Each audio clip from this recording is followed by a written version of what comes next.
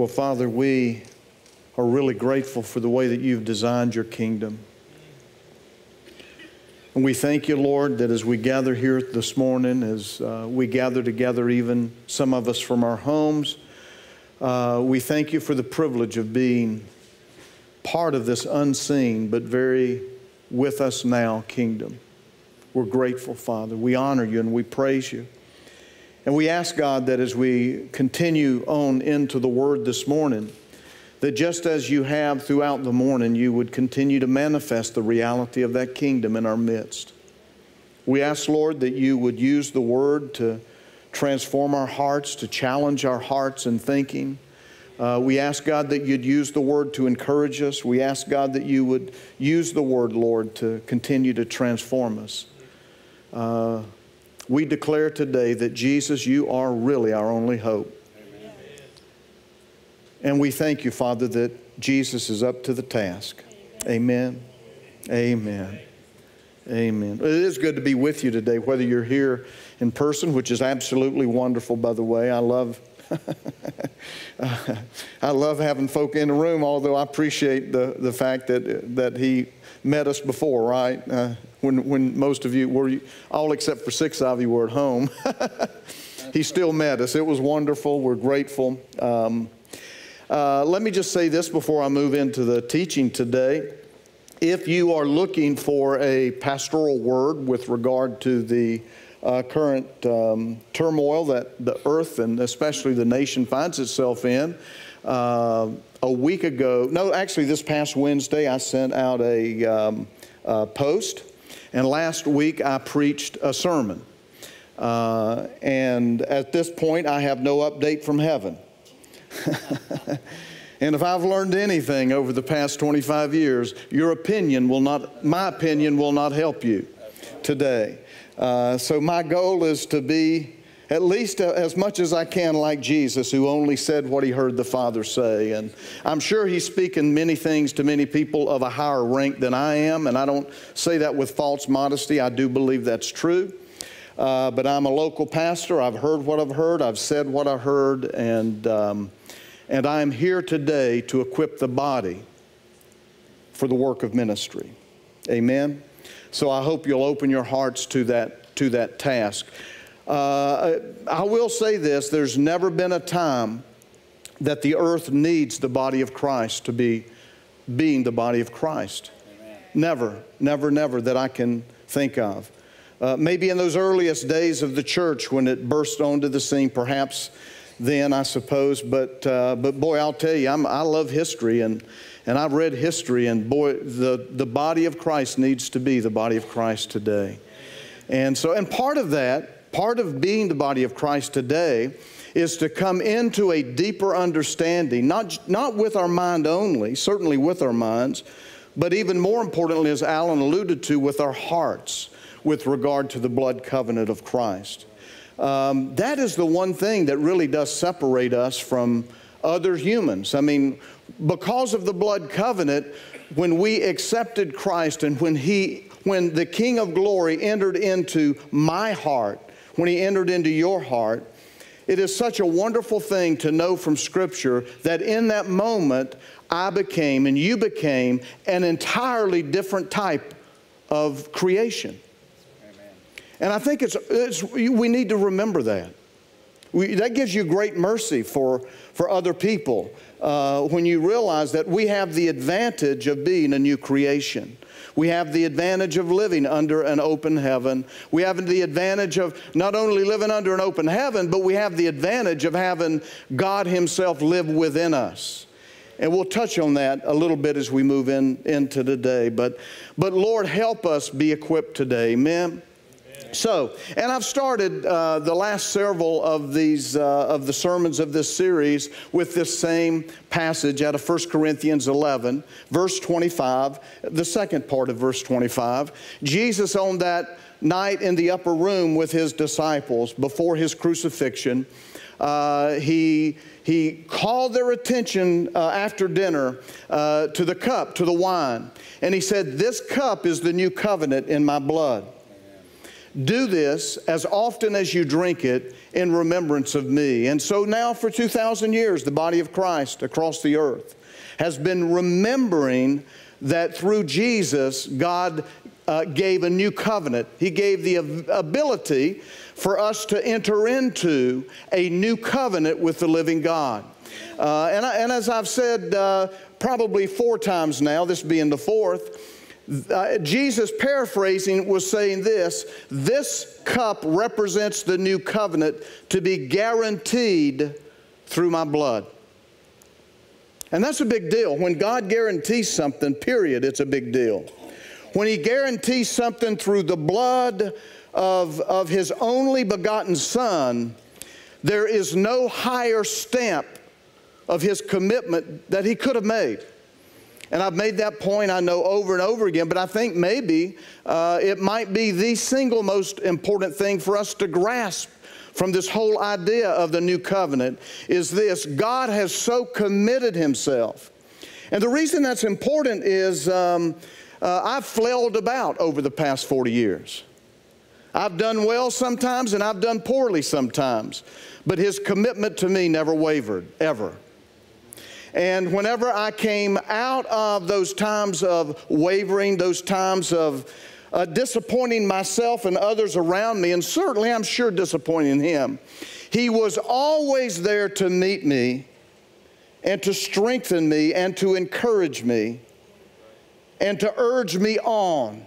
Now get up, we got somewhere to go, we got places to be, things to do. That's an important thing, I think, for us to remember, is He has made a commitment. And He could not have picked a way that He would say that more loudly, I don't believe. Now, moving on, that new covenant, we've been looking at Hebrews chapter 8, verses 10 through 12. This is actually first found in Jeremiah. But what I want to draw your attention to with the 4 colors there is that new covenant. We need to understand that it's a simple grid to me, that there are 4 things the Lord has committed Himself to. Now, it takes an entire book, Old and New Testament, to build on this foundation. But what I find by understanding that He has made 4 specific commitments to me, it really helps me how I approach this book, if that makes sense. And the first commitment, of course, is I will put my laws into their minds. Let me pause there and remind us from a few teachings back what he's saying there, because that word law will trip you up if you're not careful. What he's saying is, I will put my precepts, which is the way I've designed the earth and my kingdom. My commands, which are the things that I've said, if you will do life this way, life will go well with you. And my promises, I have purchased this and offer it to you.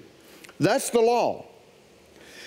He promised that He would put His law into our minds, and then He would write them upon our hearts. The reason that's so critical, it's at that point that faith is birthed. The fact that I know something doesn't birth faith, but when God writes it on my heart, then faith comes alive, and I can obey what needs to be obeyed. I can take hold of the promise that needs to be taken hold of, and I can also walk in the precepts of the kingdom with power and authority.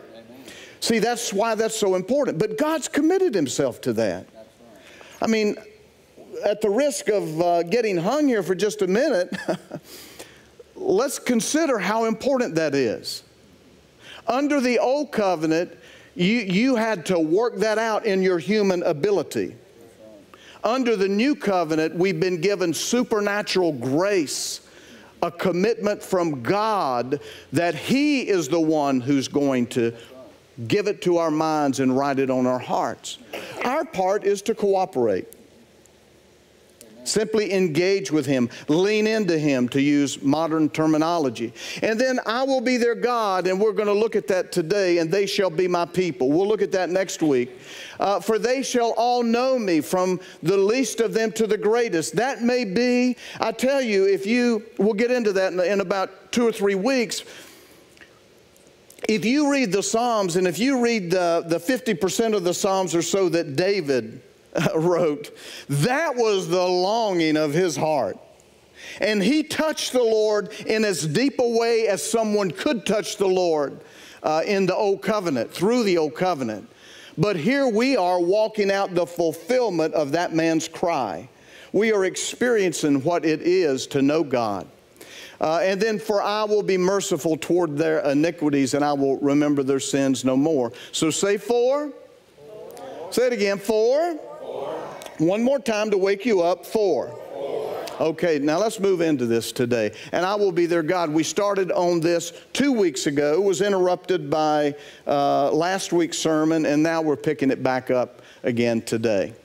Now, let's talk about what that means. If you were here a couple of weeks ago, we used Hezekiah, Asa, and David as examples, and from their lives we sort of extrapolated that what this means under the Old Covenant.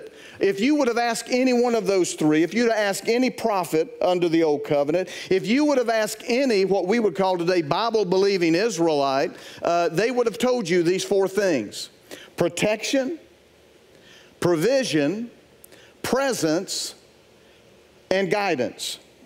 That was the great need of humanity. And the truth is, the reason, if you think about it, the reason that those who are outside of the covenants of God, even to this day, that's what the idols were about. The idols were about trying to cobble together some collection of deities that could provide those four things. And here we have Yahweh, the God of creation. The God, as Alan has been teaching us, who for a little while chose a people, the Jewish people, to begin to engage with humanity, and is now engaging with us through Christ. But across all of history, that's the heart of man. People are, and even today, people who would say there's no supernatural, they're still trying to cobble together in some form or fashion some way that they can feel protected, some way that they can receive provision for life, some way that they can experience a presence that's outside of who they are, and some way of being guided through this very tricky life. And here we are, the people of God. But Jesus purchased for us a more excellent, a better covenant, and that's the point of Hebrews 8:6. But as it is, Christ has ordained a ministry, that is as much more excellent than the old, as the covenant He mediates is better. The covenant He mediates is better. The covenant He mediates is better, since He enacted it on better promises. Another word for that would be stronger promises. So here's the question. What does "I will be your God" mean for those who have entered into this better covenant? Well, I'm going to say to you, the four things haven't changed. How those are walked out has deepened and broadened. But we still need protection, and guess what? Protection's available. We still need provision, and guess what? Provision is available. We still need presence, and guess what? Presence is available. We still need guidance. I caught myself right before I dove off the edge. Guidance. And guess what? Guidance is available. So now we're actually going to go into presence and guidance a little bit more deeply in a couple of weeks, a few weeks, when we go into this idea of knowing God, right? But I want to circle those two things and just simply remind us this morning, for those who may not be here in a few weeks, of two absolutely essential things the Lord Jesus taught His disciples. They were recorded for us by John, and now they're our revelation. They're our property in relation to presence and guidance. Let's think about John 14:16 through 17. I will ask the Father, and He will send another companion. I love that word, companion. I've wrestled, and I found the CEB. It's like, that's the word I've been looking for. Paraclete, one called alongside. I mean, they had walked with Jesus for 3.5 years. They had been companion to him, but more importantly, he had been their companion. When they got into trouble, their companion helped them out of trouble. When they said something stupid, their companion covered their stupidity, although he did rebuke it a time or two. You know, their companion made provision for everything that they needed in life. The Holy Spirit, through their companion Jesus, was bringing truth and revelation. But he said, I will send another companion who will be with you forever. This companion is the Spirit of truth, whom the world can't receive. Now, we know that. We've read that for years. Let's remind ourselves of what that means. Only a new creation human being can receive the companion to walk with them. But watch what it says. The world cannot receive because it neither sees him nor recognizes him. But look at this. You know him. In other words, for 3.5 years they had experienced the Holy Spirit in their walk with the Lord Jesus. Because he lives with you. But look at this, and will be with you, or will be in you, it should say. So we need to understand that now we have a companion. So presence is no longer somebody with us. It's somebody with us and somebody within us. But then we also find, I love this terminology, the Spirit of truth, because now we talk about guidance. Isn't this what everybody's looking for in life? However, when the Spirit of truth comes, he will guide you into all truth. Now, how many people out there, although their idea of what all truth might be skewed, would not give everything they own to own all truth? And here we are, people who have been brought into a covenant through the blood of Christ. And part of that covenant is that we will be guided, that's the promise, into all truth. And I love the fact that I can look back over 40 years now. Some of you for 30, some of you for 50 or 60, some of you for 5. And watch how, almost as if he's got some kind of divine installment plan. I love that. He has been systematically. Now, there's a place where Jesus tells why this thing would happen on a more systematic basis. He says, you can't handle it now. And do you know there's some truth you still can't handle? Do you know there's some truth I still can't handle? I'm still not ready for it. But I love this companion and the promise that when I'm ready for it, when the time is right, he will lead me into all truth. I tell you, it's really important that we don't judge ourselves or one another with regard to the level of truth we happen to be walking in right now. Because there's not one person in this room that you would lower you would just think less of them because you don't think they operate in a level of truth, when 2 weeks from now they could exceed you not only in that truth, but 3 other truths to be. Because their companion is with them. This is such a wonderful thing. Look at the end of it. Everything that the Father has is mine, and that's what is promised to us in the covenant. So, but let's talk about protection today. I mean, here we are. You know, I've got my mask over there, and that's not so much to protect me as to protect others. But you know, we're aware of protection in a way as we're walking these weeks and days and even months now out. We're aware of protection in a different way in the natural, right? And you know, if you would have asked any of these kings, Asa, David, Hezekiah, others, their idea of protection was pretty much the same thing you and I are talking about today with Matt. It was physical. You understand? Their real concern was with these aggressive kingdoms that surrounded Israel or Judah. That was their concern. And so when you read about protection, for the most part in the Old Testament, it's talking about physical protection. But let's think about something that Paul reveals to us. There's a transition happen. Now, here, let me say this. Let me try to say something this way. This is not uncovering a new reality. What's happening is there was a reality that God chose to hold almost covered over. You can now look back and see some glimpses of it in the Old Covenant, but only in 3 or 4 places if you go look for it. But for the most part, God hid over the reality of all that's happening in the surrounding air, so to speak. But with the new covenant, God pulls the lid off. And we're people who have the privilege of understanding I'm not wrestling against that person who's persecuting me. I'm not wrestling against the guy who just stole from me. I'm not wrestling against the teacher who seems to have it in for me. You know, in the Old Covenant, we would have had to deal with it solely and completely based on human interaction. That person has something, and God, you got to protect me from that person. But the lid has been taken off. And now we understand, and it's a great privilege, by the way, to understand this if we're mature enough to walk in it.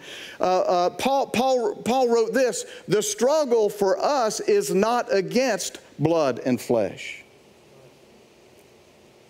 Now somebody needs to hear that today, because you are still thinking that you're struggling against people.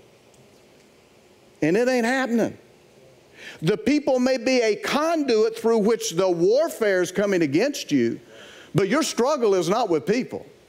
Your struggle is with something that is motivating people, living through people, expressing itself through people. He goes on to say, but against the rulers, against the authorities, against the world powers of this darkness, against the spiritual forces of evilness in the heavenly places or in the surrounding environment.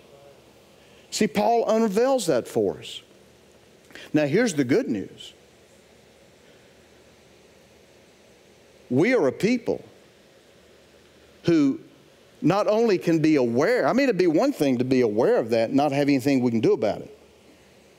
I mean, come on now. I've told you back during December, I can't remember, it had to be demonic, as Jackie and others pointed out, but a little snake got loose in my house in December,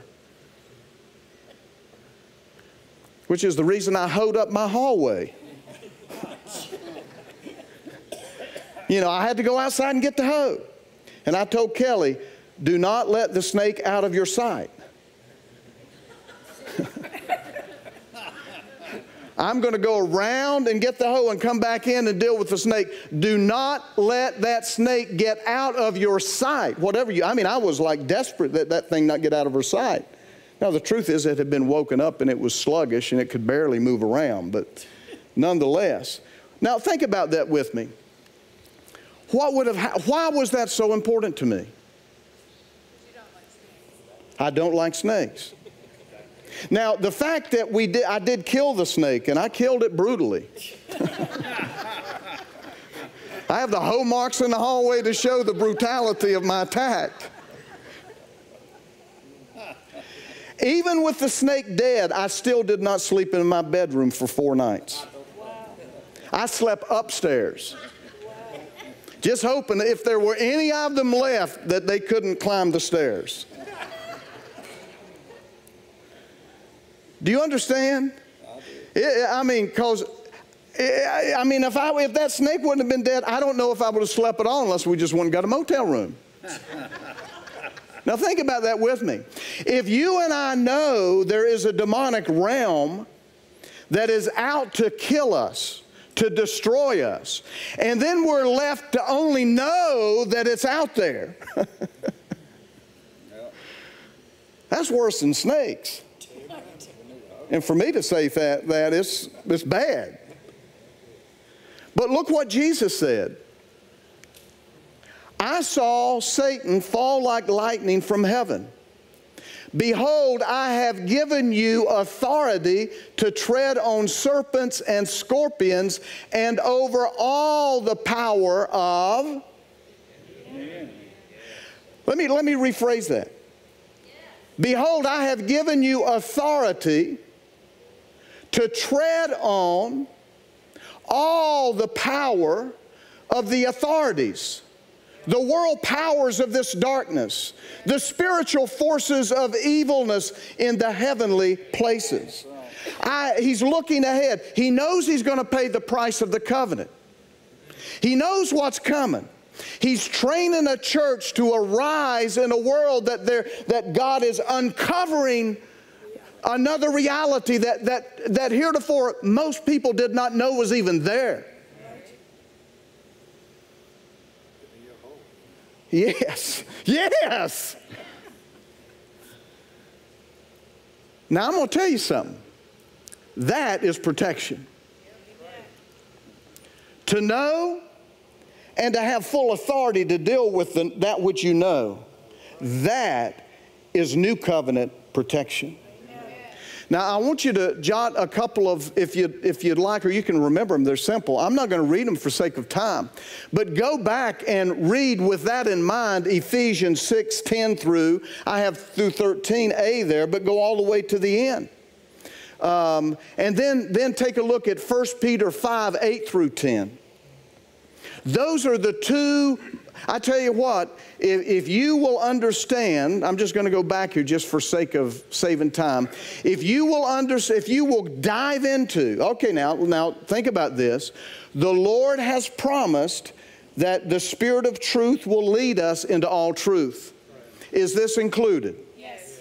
Okay. So if we will take Luke 10:18 through 19, and we will take Ephesians 6:10 through 18, and we will take 1 Peter 5:8 through 10, and we will go into those, we will lean into those three passages. I promise you, give the Lord enough time, revelation will come, truth will come to your mind, and faith will arise in your heart. You know, it's funny. I mean, years ago when we first began to deal with the demonic realm, it was first exciting, and then it was like, dear Jesus, this is exhausting. But once I don't know about you, but once I understood, I mean by revelation in my heart, that I had authority,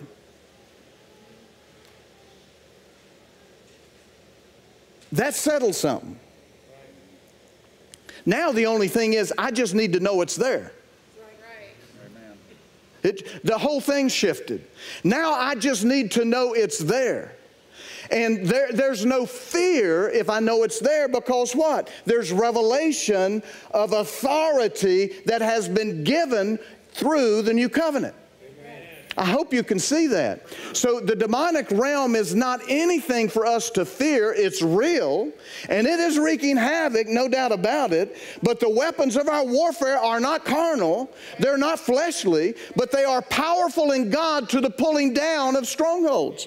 And I tell you what's going to happen over the coming months is you will see the church arise. Amen. I tell you what the church needs now is desperation. We talked about that. I tell you what, my prayer is the church doesn't go out until they've gone down. Amen. Go down to your knees. Amen. Get strategy from heaven. Amen. Get the heart of love from God. And then stand before the throne room and do the business of heaven. And I tell you right now, strongholds are going to fall. National strongholds are going to fall over the coming months. I'm telling you, that's going to happen. Why? It's because I believe all over the nation God is equipping His body in a fresh new way. And there are people who are going to rise up, not in some weird prideful way. In fact, the truth is, the ones that are going to do the most damage to the kingdom of darkness, you and I will never see them, because the work's going to be done in a hidden place.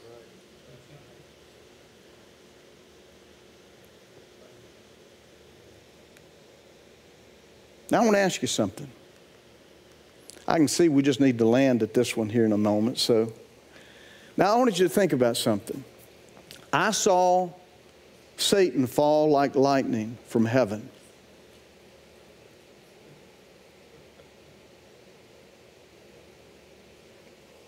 When? Now let's remind ourselves of the way of life that Jesus followed. This is the guy who often slipped away to be alone with the Father. This is a man who became the throne of grace, but he cut the path to the throne of grace for us. It was there before. Listen, those disciples were delighted and surprised. They were giddy like little children, and they should have been. Nothing they did bought that. Right. But the chief intercessor, standing before the Father, moved in his office, and the earth shook. For the first time in centuries, the powers of darkness shook. For the first time in centuries, the powers of darkness shook. You need to hear that. For the first time in centuries, the powers of darkness gave way. Amen. And Jesus reported what he saw in the private place. I saw it happen. As I was with the Father, I saw it. As I was interceding, I saw it. And the authorities of the kingdom of darkness began to tumble and fall. Now I want to ask you today, no upraised hands, only yielded hearts. Who is in this number? Who is watching online? Who is willing to say to the Lord, here am I, send me to my knees. Here am I, meet me in the private place. Here am I, God, let me enter into that private place and do business that nobody will ever know about.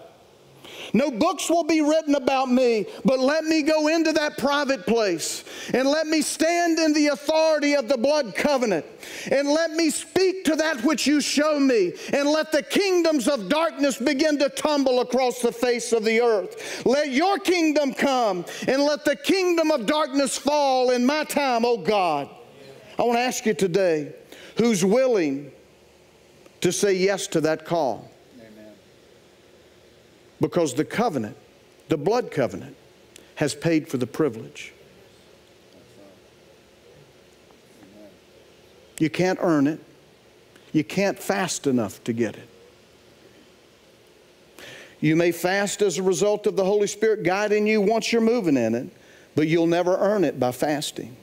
You'll never earn it by cutting your flesh. You'll never earn it by attendance at church. You'll never earn it in any way. The blood covenant has already made the purchase. Ours is to say yes.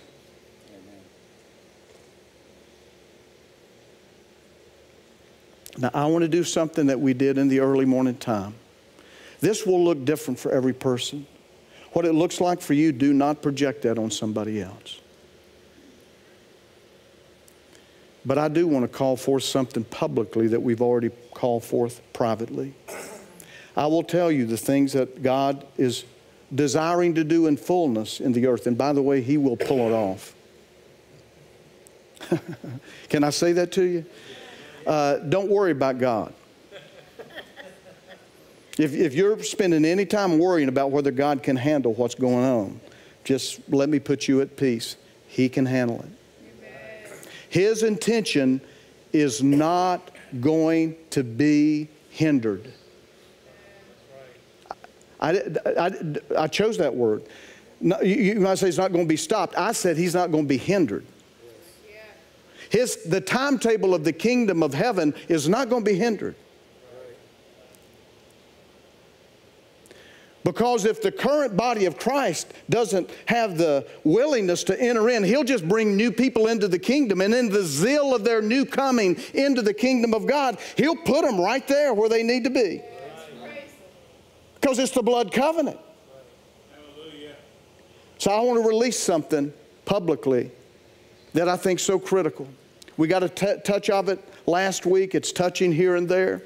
But Father, in the name of Jesus, we recognize that it's going to require a travailing in the Spirit to accomplish what you are going to accomplish. So, Lord, I want to speak over this body, over every willing heart, male and female. I speak over every one of us, God, and we say, Lord, whether you choose to use us in this way is your business, but we are available to you, knowing that this is an essential part of the kingdom moving forward.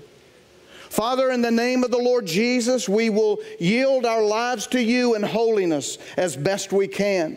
Father, in the name of Jesus, we will yield our minds to you in humility as best as we can. Father, in the name of Jesus, we will yield our attitudes to you, Lord, with great humility as best as we can. But we invite you to use us in this hour. And I invite you to use this body in this hour. Holy God,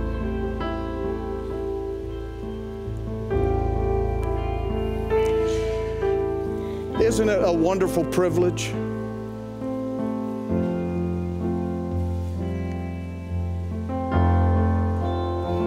to have nothing to fear but God?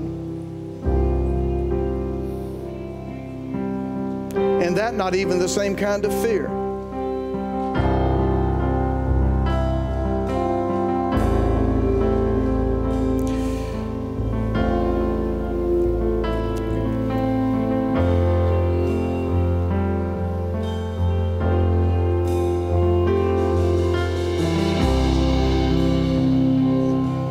I want to invite you to stand.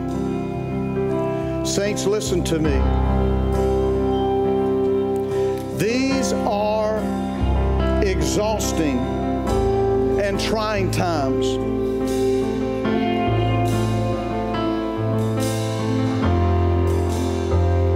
These are confusing and challenging times. And you and I have the privilege of being the church on duty.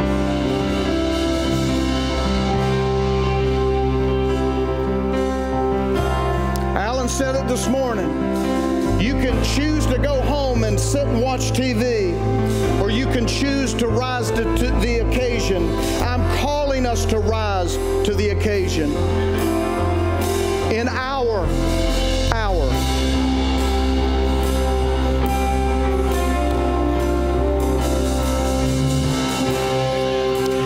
As the kingdom of darkness begins to fall, people are going to begin to come because they're going to be released from the grip of demonic bondage.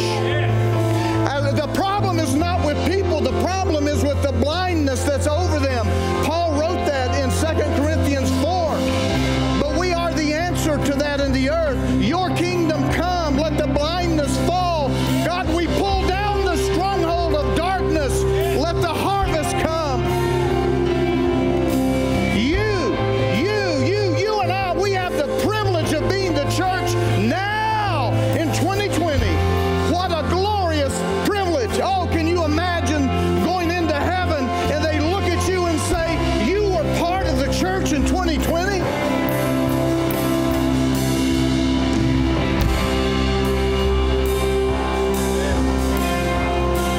We're going to go out together singing this song that we've been singing for 4 months. Listen to the words that we sing today.